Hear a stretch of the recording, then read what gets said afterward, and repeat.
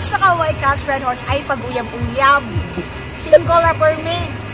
Para white, nabads ko. Hello my dear viewers and beloved subscribers. Today is another February episode.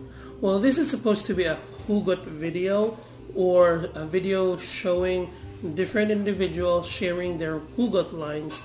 Unfortunately, I have a bit of challenge taking shots and clips with yesterday. A lot of people. Today, while I was at church, well, it's Sunday, I was listening to the gospel and looked into it as a very meaningful material that we can get our hugot lines. So that's what this video is about. We will first jumpstart from the gospel for the day, and let's see our message, my message to you lovers out there, and how this will be a hugot to each of your relationship this Valentines. Watch this. Duc in altum, put out into the deep. While the crowd was pressing in on Jesus and listening to the word of God, he was standing by the lake of Gennesaret. He saw two boats there alongside the lake. The fishermen had disembarked and were washing their nets. Getting into one of the boats, the one belonging to Simon, he asked him to put out a short distance from the shore. Then he sat down and taught the crowds from the boat, then said to Simon, "Put into the deep waters and lower your nets for a catch." Simon said in reply, "Master, we have worked hard all night and have caught nothing, but at your command I will lower the nets." When they had done this, they caught a great number of fish, and their nets were tearing. They signaled to their partners in the other boat to come to help them. They came and filled both boats so that the boats were in danger of sinking. When Simon Peter saw this, he fell at the knees of Jesus and said, "Depart from me, Lord, for I am a sinful man." And Jesus replied, "Do not be afraid. From now on, you will be catching men."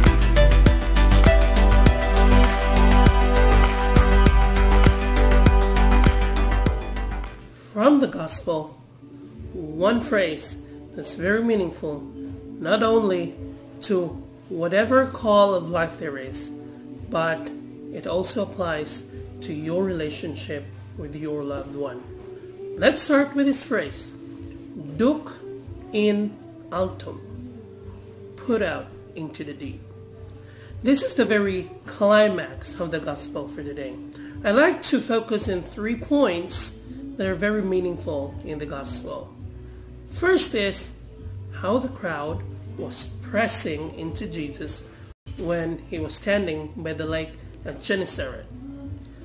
The second point is how he asked his disciples to push a farther bit from the shore, the boat, so he can teach his disciples and the people that are gathered by the lake. And third and most important thing, to put out into the deep. Paul tells us that while the crowd was pressing in on Jesus and listening to the word of God, he was standing by the lake at Gennesaret. So at this point we're seeing a large number of crowd gathered and wanting to listen to Jesus.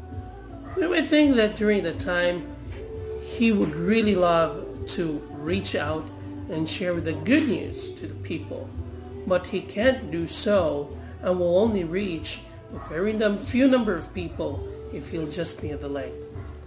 You know, how would you feel if a lot of crowd are pressing in on you? Is it a very pleasant feeling? I can remember when I was that was way back during the synagogue last January 21st. There's a lot of people, and I bet a lot of you have also experienced it. A lot of people have been pressing in on you. It's not a very pleasant feeling. You feel very awkward, and at times, or to the point that you will be stressed out. So let's look into this kind of situation in another level. Are there things that are pressing in on your life?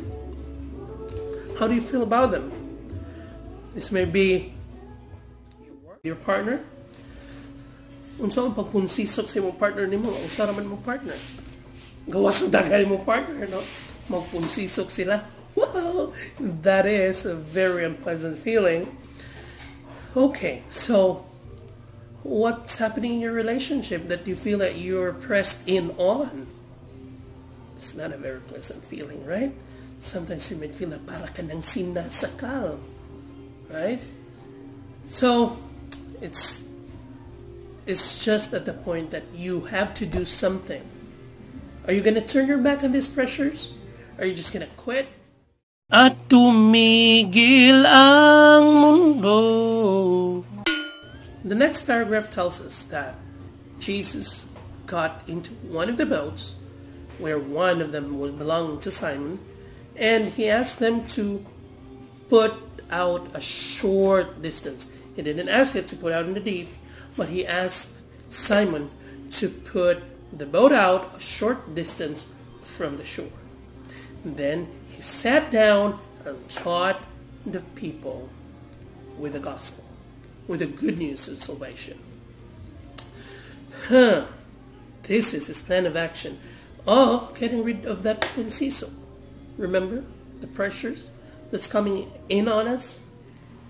We just don't have to give up. Rather, i-distansya gamay. Exactly. Jesus asked Simon, i-distansya sa gamay gikan sa lapyan. So, as we look into your life and then these pressures are coming in on, you don't need to quit. You only have to stop for a while. Distansya gamay.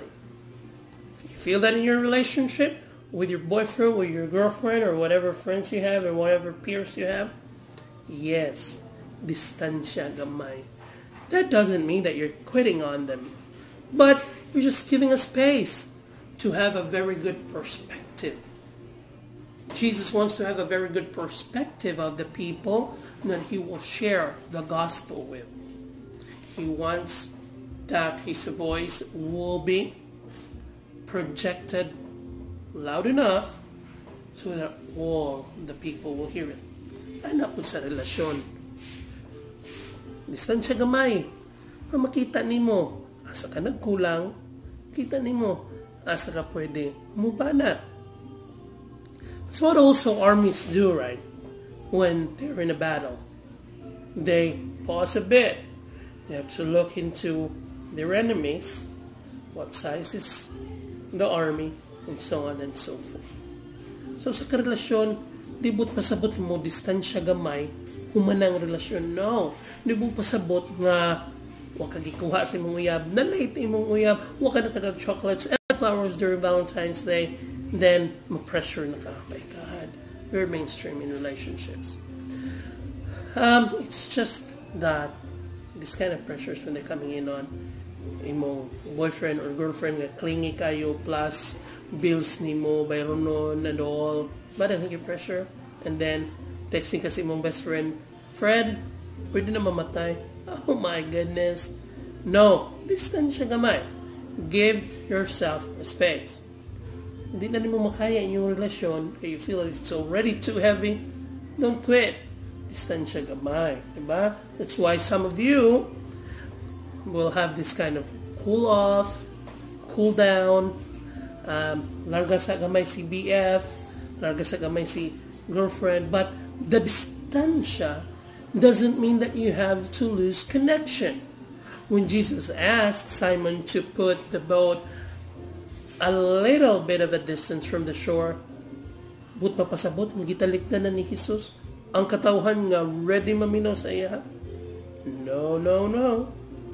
He still maintains the connection. That's why when he was a bit out from the shore, when he was a bit of a distance from the shore, he continued speaking and sharing and preaching the gospel. Ana, di kay mo distansya, tuas layo ang karelasyon or ang boyfriend or girlfriend, asawa or bana, mawa ang connection. which happens to a lot of people, a lot of couples, a lot of partners. That's why the relationship will end up to maintain that connection. Distansya lang kagamay para makita nimo og insakto asa na inyong relasyon. Distansya gamay, yes.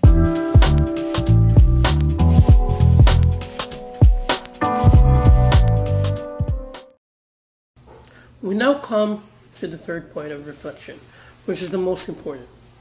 So, Jesus asked his disciples, he said, "Duk in altum."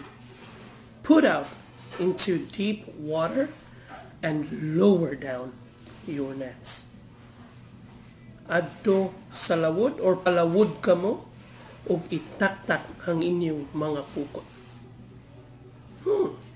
Itaktak and palawod. Two important things here. Ang pagpalawod ug ang pagtaktak. First, as we can see in the gospel, Peter had a bit of a pushback. And siya, sa maning karpintero raman ni si Kristo. Ako mangingisda. Tibo gabi imi nangisda. Wa man kani mikuha. Karon pa kahanghas kang inita. Has kang tutok kayong adlaw. This isn't happening. Master, we have worked all night. And not a single fish is there. But since this is your command, magpalawod kami o itaktak na mo ang among mga pukot. Ma, sahay, sa inyong relasyon, when you want to have a bit of a distance, after getting that sort of distance, para makareflect ka kung na-work out pa man yung relasyon, there are several people that may give you advice. May na din kay tamingon nga friend sa may kumbuhaton sa mga and then well uban sa tuwa maminaw sa mga advice, but a lot of us also would not. May ra kay tamo pasalig, di ba?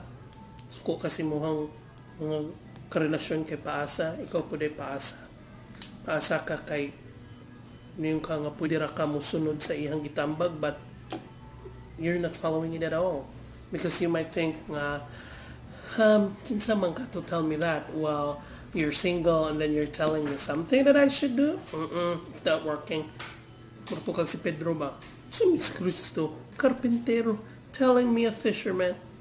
Well, we have a lot of pushbacks. So, it will end up that you not following that advice at all. But then, some of us will follow that advice. And that's the first step. Nga mo palawom ang atoang relasyon. So, Peter had a bit of a pushback, but in the end, Peter ended this sentence by saying, pero kay giingon mo man, mapalawod kami, o itaktak among mga pukot.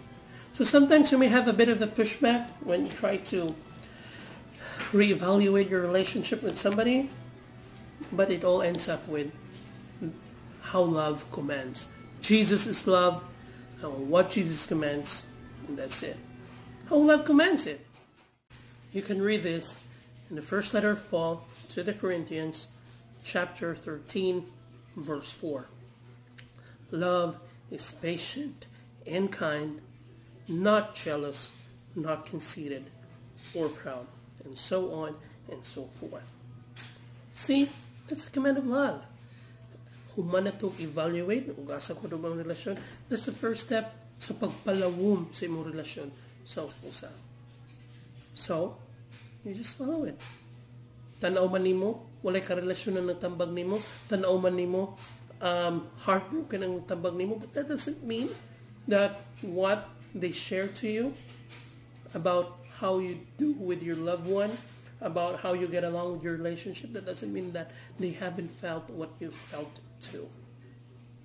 So, wala gingon ni Pedro, okay, sige boss, mapalawod kami ug among itaktak. Now, anong kinahanglan sa lawod? Yung kinahanglan ni palawmon, di pwede nga diha ras mabaw na mo itaktak ang pukot. Very good question. Una, sa may imong makuha sa mabaw, makakuha ba kag mga maayong isda sa mabaw? Wala, di ba? Ang dagkong isda tuwa sa lawod, tuwa sa lawom, tuwa dito mga isda nga unuron, tuwa dito mga isda nga lami. So may makuha sa mabaw kanang mga isda nga way lami. Mga isda sa lawod dagko ug unuron tungod kay insakto ilang kaon.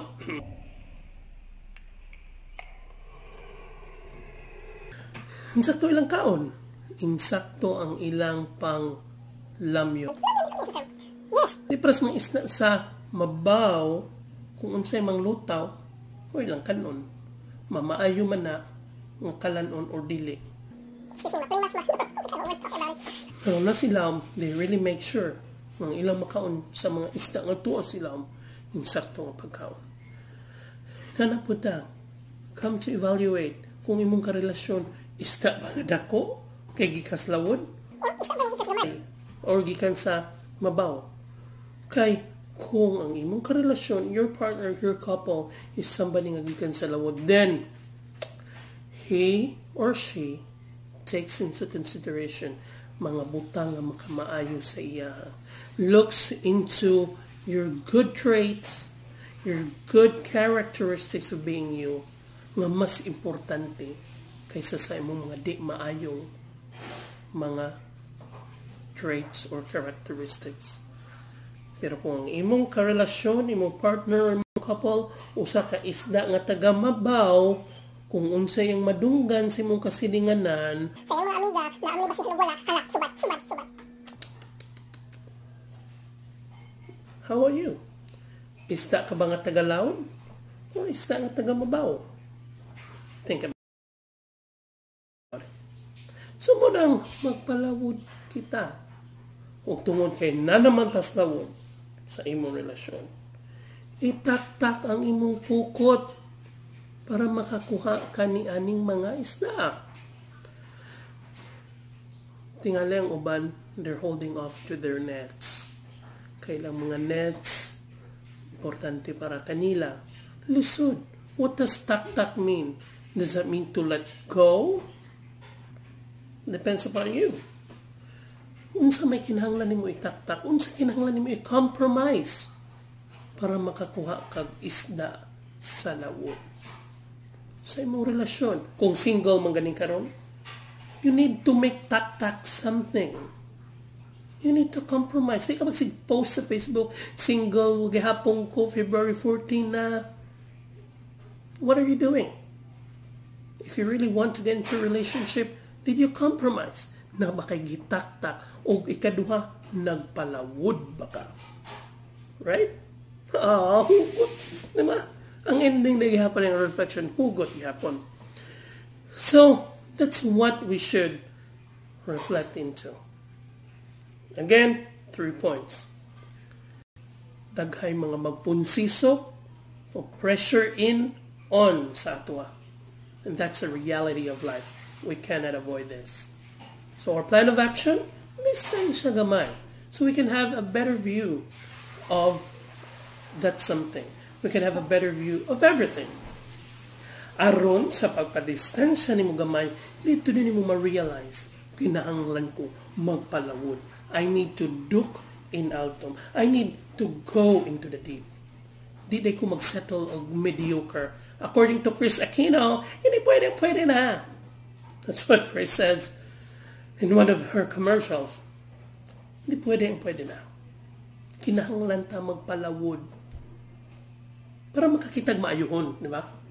Yung mga fling-fling ra, din ang mga mulaslag, monsaries. During my time, hindi pa ko nakatigulang, no? But I still believe until now that what really counts are the anis and not the mansas. Ano po mga batanon, no? They keep on counting even up to week series and day series, not by hour series. Para nako, what really counts are the years. They're significant. Month series, Karon naman ang binago, no? Millennials. But if you really want to stay longer in your relationship, count the years. Not just the months, nor the weeks, nor the days. If you really want to stay longer, don't count at all. Pressures, it's part of our life. It's a reality in every relationship. So, plan of action. Let's distance a bit to have a very good perspective of things. And there, we will realize that we need to deepen our relationship. Deepen your relationship with your partner, deepen your relationship with your loved ones, and with the people around you. So you will get a good catch. But you cannot get a good catch if you will not compromise. Kung dili nimo itaktak imong pukot dito sa lawot. Bisag sa mo ka-sweet, bisag sa mo ka-dugay, di ka lang yung kay the end. Dili pag dikipili. Thank you guys for watching. I hope you enjoyed my video. Please click on subscribe and the notifications button so that you will get cool and awesome content from this channel.